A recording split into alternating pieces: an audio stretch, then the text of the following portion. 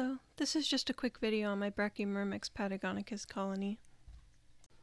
So first you'll notice that it looks like there aren't that many of them, but they're actually in this really dirty test tube, and it's hard to see them.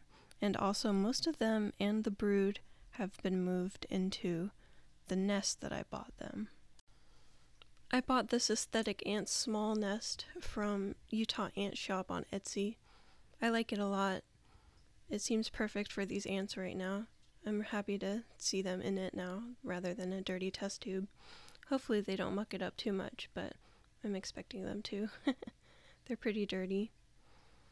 But they seem to like it so far, except that the queen is very reluctant to move into it.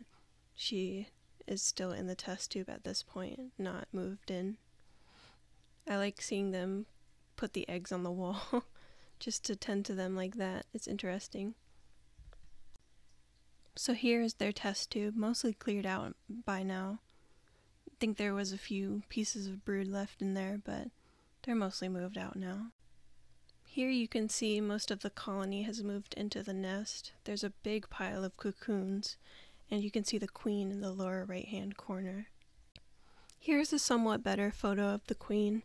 You can see her gaster and her mesosoma and part of her head, but she's hiding because she doesn't like the light. I tried my best to catch a video of the queen moving nests, but I ended up missing it.